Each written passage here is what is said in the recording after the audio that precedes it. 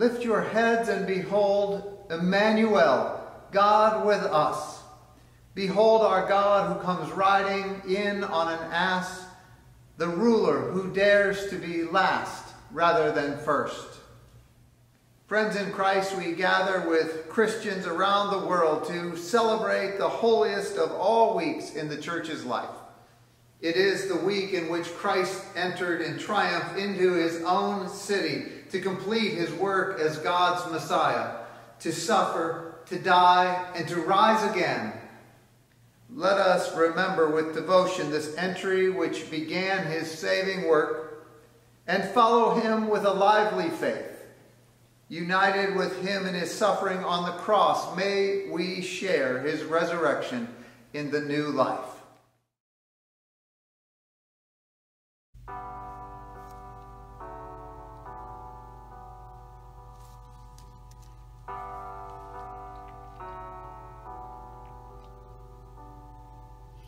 Grand earth has quaked before,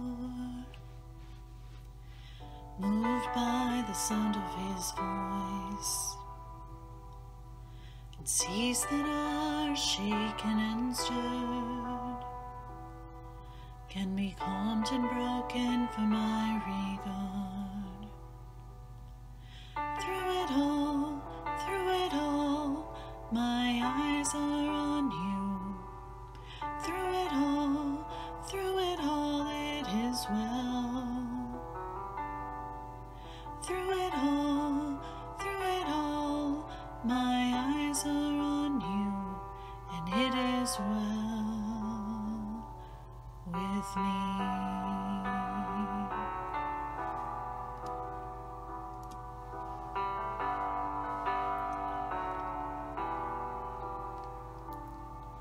Far be it from me to not believe, even when my eyes can see, and this mountain that's in front of me will be thrown into the midst of the sea. Through it all, my eyes are on you. Through it all, it is well. Through it all, my eyes are on you, and it is well. It is well. So let go, my soul, and trust in him. The waves and wind still know his name. Let go, my soul, and trust in him. The waves and wind still know his name. Let go, my soul, and trust in him. The waves and wind still know his name. The waves and wind still know his name.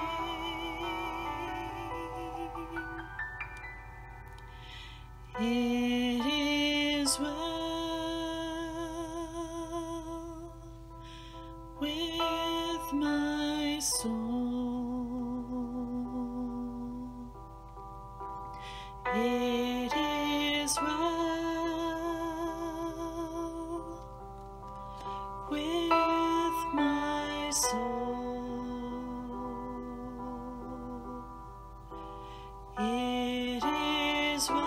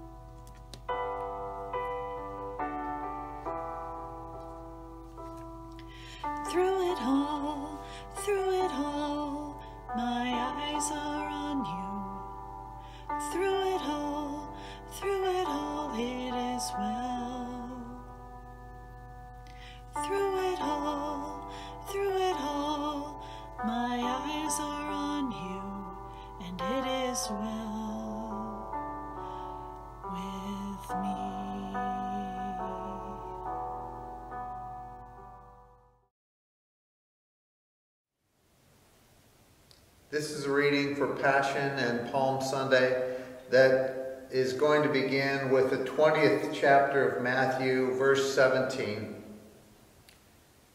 While Jesus was going up to Jerusalem, he took the 12 disciples aside by themselves and said to them on the way, "See, we are going up to Jerusalem, and the Son of Man will be handed over to the chief priests and scribes, and they will condemn him to death.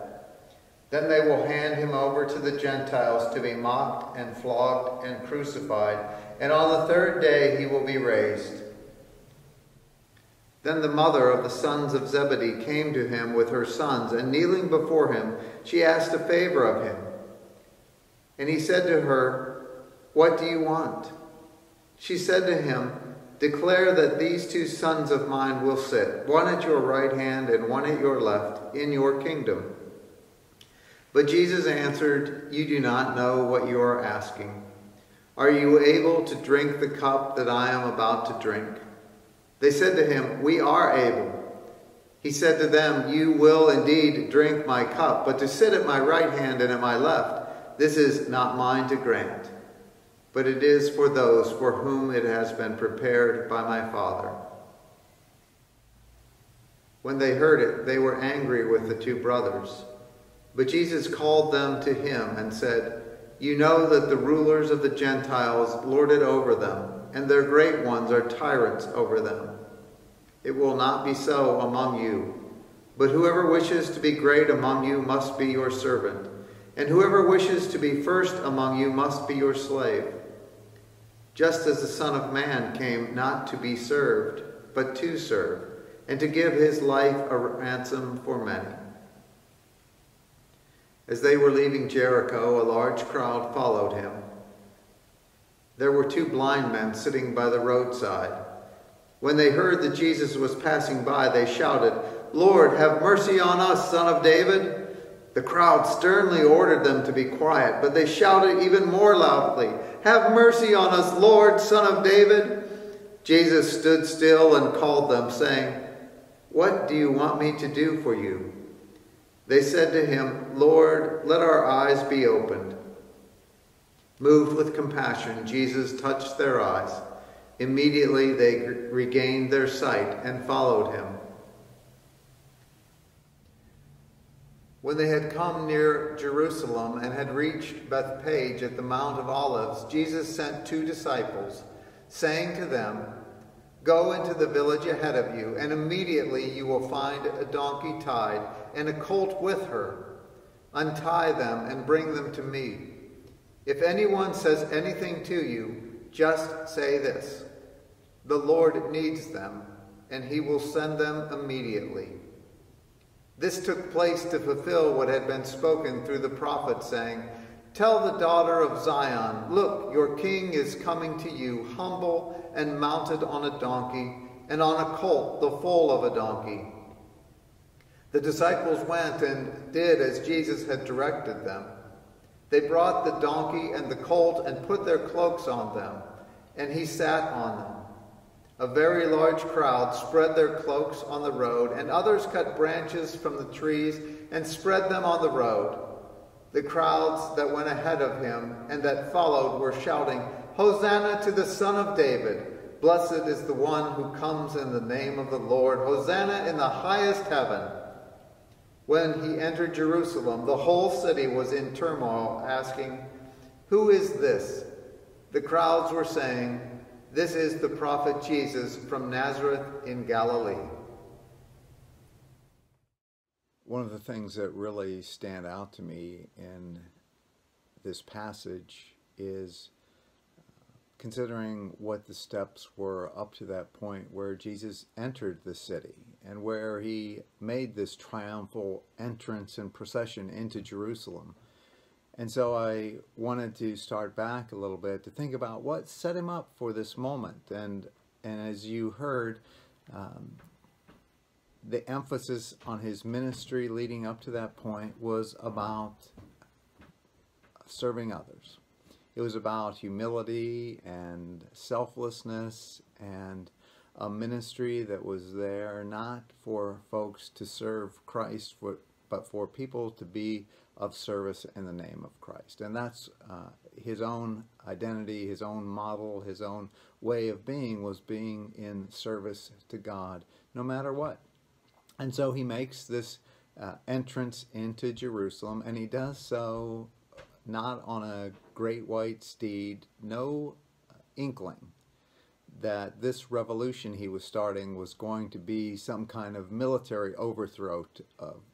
The Romans were definitely not going to be worried about this person who was coming riding a donkey and a colt. It was a good show for a circus, I'm sure, but definitely not a threat to the Roman Empire. And the scripture at the end says folks were really shaken by this. The translation says turmoil. I think the original, as I recall, is more like shaken. They were on pins and needles. They knew something was about to break. Something was going to happen, and they just weren't sure how or why or how it would come about. They'd never seen anything like this. We've never seen anything like this. Or have we? Maybe we have. Maybe we have seen revolutions that start with small ways, people who are peaceful and who have integrity and who follow a course that leads them in a way that others are able to see the wonder and the power and the love, and they want to follow.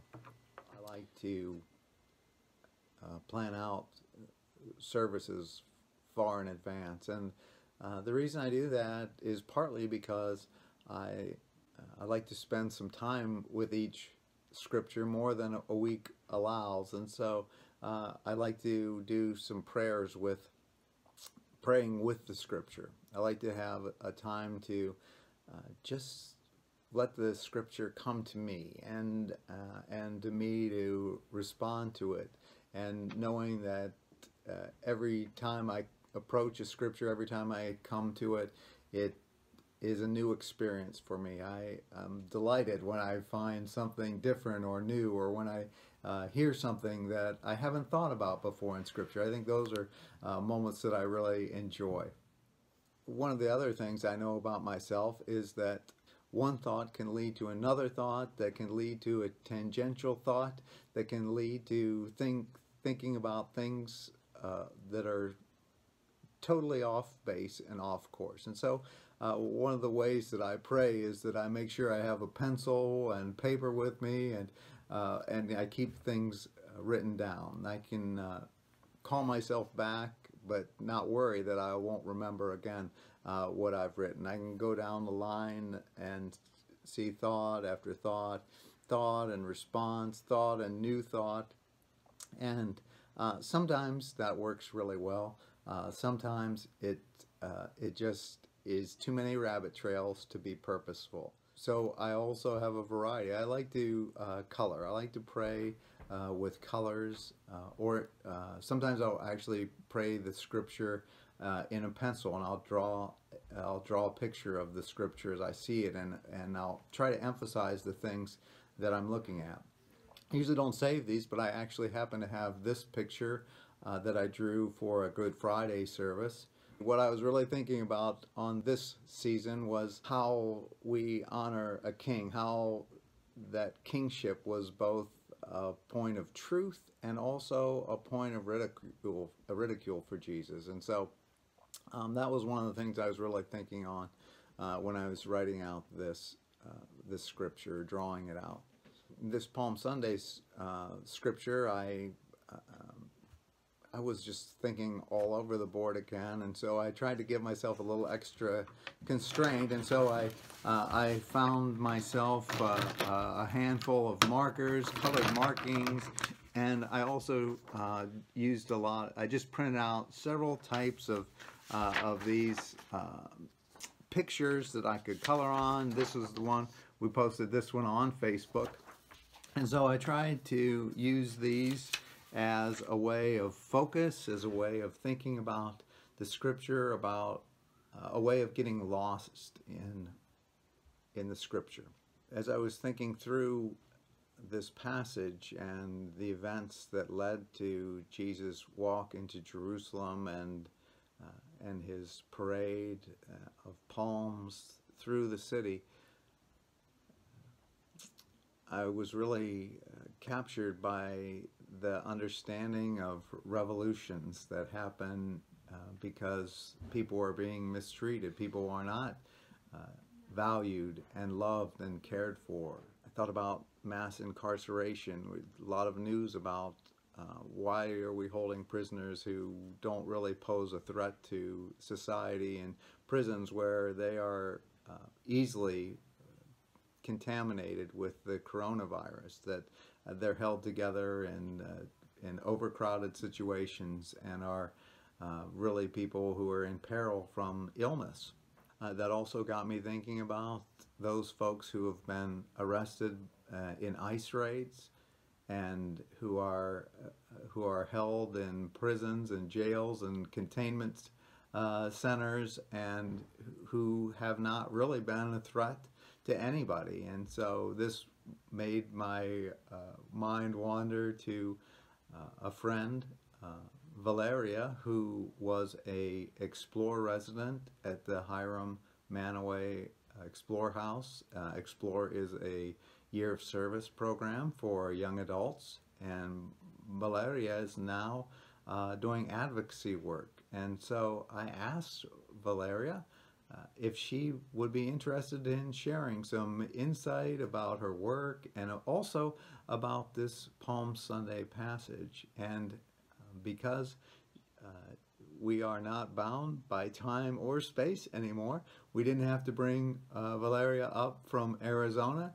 We could come to her and she could come to us, and the only thing stopping us is technology, which it very nearly did stop us. This is what Valeria has brought us as part of her ministry and also as a part of her devotion for this Palm Sunday service. Greetings, beloved congregation. My name is Valeria Bejar, and I am the Disciples Immigration Response Specialist. I want to give a very huge thank you to Jeff Jackson for allowing me to have this space and this moment to share with you all a short Palm Sunday reflection, as well as a little bit of context and information about the ministry that I serve. So very quickly, I'll go into sharing where the ministry came from and where it originated from. So back in 2016 at General Assembly, the church passed a resolution to become immigrant welcoming congregations. And out of that resolution, a partnership was developed between the Central Pastoral Office for Hispanic Ministries, as well as the Refugee and Immigration Ministry and the Central Capital Regional Area. The partnership thought very thoughtfully about providing and creating a new innovative ministry that would be the on-the-ground working hands of being able to bring education, advocacy, and information and equipping congregations on immigration issues. And really what this ministry has been doing since July of 2019 has been exactly that. It has been equipping congregations and really trying to create a cultural shift in the way that we understand the body of Christ and the way that we understand how do we act and how do we nurture and protect those body parts of our greater body that are being affected, and in this context being affected by harmful immigration policy, by family separation, by children being detained in detention centers, and all of these immigration complexities. So that's a little bit about the ministry, and I'll go ahead and share with you all the reflection. So this reflection comes from a toolkit that was created by the Interfaith Immigration Coalition, which is a coalition that I humbly am a part of, as well as our Reverend Stanley Ray. So we all collaborated alongside other DACA recipients and other network participants in creating a Lenten toolkit. So I'll be sharing with you all today the reflection for for this Palm Sunday that we included in the toolkit. And this reflection comes very close to my heart as I myself am a DACA recipient, and DACA protections are currently in jeopardy due to the awaiting of the Supreme Court decision as to whether or not the 700,000 individuals who have DACA will continue to have the protection or not. So I'll go ahead and share the reflection with you all. St. Matthew depicts the disciples' painful betrayal, desertion, and denial of our Lord. Jesus' most trusted allies wouldn't even stay awake to pray with him. They wanted to stand by Jesus, but self-concern won the day. And self-concern led to shame and weeping. This gospel passage pained me greatly. Like Peter, I swore to Jesus and myself that I would always suffer with him, stand up for him, and stay awake with him. Like Peter, I soon learned that there is a difference between romantic promises and picking up Jesus' cross when he arrives as someone whom the world fears or hates. Following Jesus' calls for a selfless, counterintuitive love that we must cultivate. Every day, we must choose sacrifice for the kingdom. Ultimately, Peter and the disciples realized they must withhold nothing to be followers of Jesus. Where do we stand in our commitment to follow Jesus? When DACA was crucified by fear, our documented brothers and sisters were betrayed, deserted, and denied justice. Let us withhold nothing in our pursuit of justice for immigrant families. Lest self-control and self-concern lead to shame and weeping. Unite the flock, amplify our alliance, and embrace organized sacrifice so that DACA will be legislatively protective. This is how we follow Jesus. And indeed, let us on this Palm Sunday day be able to break down our barriers, break down those constructs that we have allowed as a church and as a body of faith to not allow us to really understand what it means to nurture and care for the least of our body parts. For us to be able to learn and reflect on what does it truly mean to be the body of Christ, and how are we there for each other. I want to thank once again Jeff Jackson for allowing me to have this opportunity, and I would most love to, if there's a need, to be able to create a different video or a different way of engaging with you all and sharing a little bit more in depth about the ministry and about the work that is being done. And I just want to send all of my love and all of my joy and all of the positive energy all the way from Casa Grande, Arizona to you all today. Thank you for listening and for being a part of this work and of the journey of being the body of Christ. Many blessings.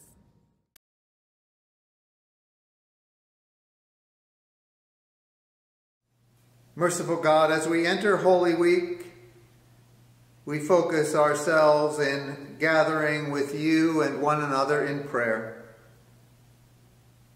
Turn our hearts again towards Jerusalem, to the life, death, and resurrection of Jesus Christ, that united with Christ and all the faithful, we may one day enter in triumph the city not made by human hands, the New Jerusalem, eternal in the heavens, where with you and the Holy Spirit Christ lives in glory forever.